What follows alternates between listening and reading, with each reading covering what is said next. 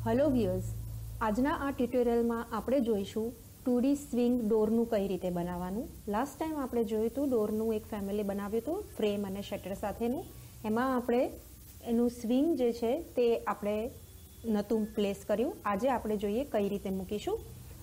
आपणे एना माटे एक अलगथी फेमिली बनावीशुं અને એ ફેમિલીને આ ડોરના ફેમિલીમાં પ્લેસ કરીશું અને કહેવાય નેસ્ટેડ ફેમિલી। એટલે આજે તમે બે વસ્તુ જોશો કે ફેમિલીને નેસ્ટ કઈ રીતે કરવાનું આ હોસ્ટ ફેમિલીમાં અને એના જે પેરામીટર્સ આપણે આપ્યા છે એને આ હોસ્ટ ફેમિલી સાથે લિંક કઈ રીતે કરવાનું।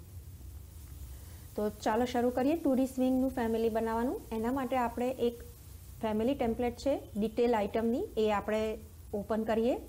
મેટ્રિક डिटेल आइटम ओपन करीशुं आपणे।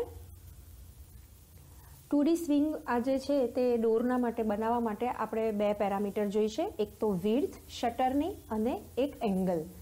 एंगल एक स्विंगनो एंगल आपणे कई रीते राखवो छे, 15 डिग्री 30 डिग्री 45 डिग्री ए पेरामीटर आपणे एड करीशुं आमां अने शटरनी विड्थनुं।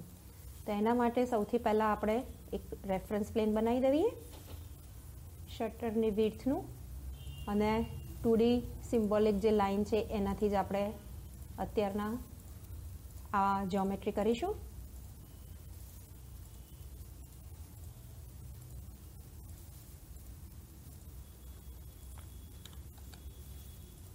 आ एक एंगलनुं आपणे रेफरन्स प्लेन करी नाखीए।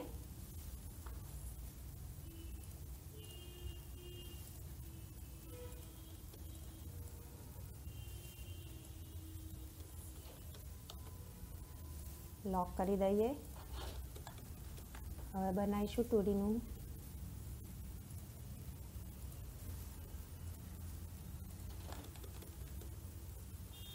સ્પ્લિટ કરીશું સ્વિંગ ને કમ્પ્લીટ કરવા માટે।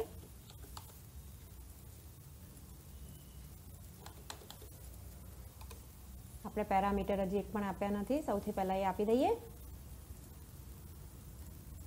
विड्थ અને આ એંગ્યુલર છે એટલે એંગ્યુલર ડાયમેન્શન ફેમિલી પેરામીટર આપી દઈએ શટર વિડ્થ અને આને કહીશું અત્યારના એંગલ। આ બંને પેરામીટર આપણે હોસ્ટ ફેમિલી એટલે કે જે ડોરના ફેમિલીમાં લઈ જઈશું ત્યારે લિંક કરીશું એની સાથે। અત્યારના આ મારા એંગલ થઈ ગયા છે, તમે જોઈ શકો છો 30 ડિગ્રી એટલે 30 ડિગ્રી થઈ જાય છે એટલે આપણું ફેમિલી બરાબર છે। 15 ડિગ્રી પણ થાય છે, અગેન 45 ડિગ્રી કરી જોઈએ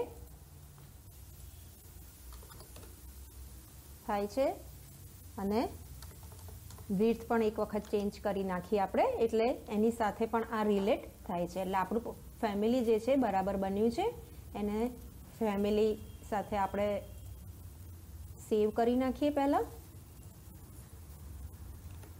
2D સ્વિંગ લોડ કરીશું ડોરના જ ફેમિલીમાં। સૌથી પહેલા આપણે એને સરખું પ્લેસમેન્ટ કરી નાખીએ એનું। મારે આ શટરની બહારની સાઈડથી એ સ્વિંગ મૂકવાનું છે આપણે એટલે આપણે એની સાથે લોક કરીશું।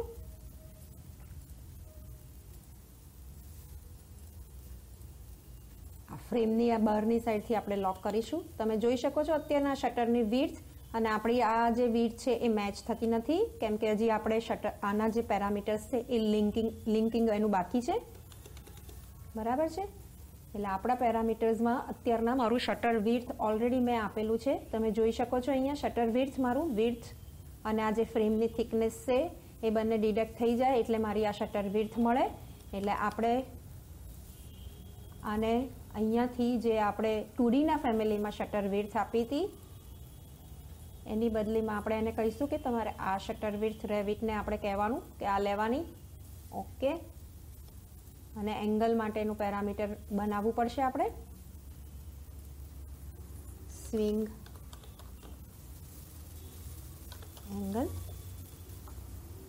અને આપણે ઇન્સ્ટન્સ રાખીશું જેથી કરીને આપણે ટાઈપ દરેક વખતે ચેન્જ ના કરવી પડે એંગલ માટે, ઓકે। એટલે આપણું આ ફેમિલી રેડી થઈ ગયું છે અત્યારના। હવે આપણે આ વિડ્થને ચેન્જ કરીને જોઈએ કે આપણું ફેમિલી સાથે 2D સ્વિંગ થાય છે કે નહીં, થઈ ગઈ છે। એટલે આ 1500 થયું, તો એની સાથે આ 2D સ્વિંગ પણ 1500 થઈ ગયું છે. એંગલ ચેન્જ કરીને ચેક કરીએ, 15 ડિગ્રી છે તો થાય છે કે નહીં, થઈ ગયું છે. ફરી વખત બીજો એંગલ ચેક કરી નાખીએ.